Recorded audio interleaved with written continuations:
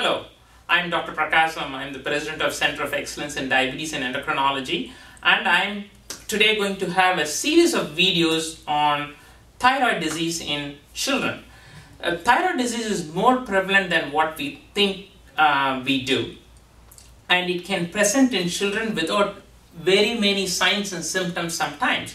And one of the biggest problems is to be able to identify and then treat appropriately. The good thing about thyroid disease is most of the time when you treat well, children live very well, they get to do whatever they want to do in life, and they achieve whatever they want to achieve in life as far as going to college, playing sports, doing excelling in anything they do. So identifying and treating appropriately is very important.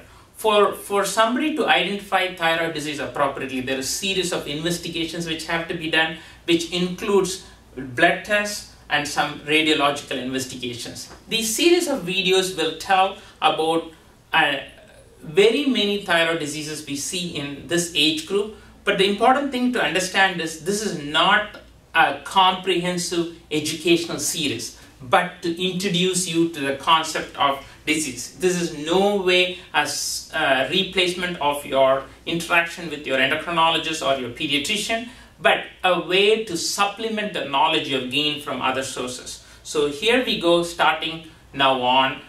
We will enjoy listening through this, and then if you go to our website, sackthyroid.weebly.com, you will find more information available in a text form.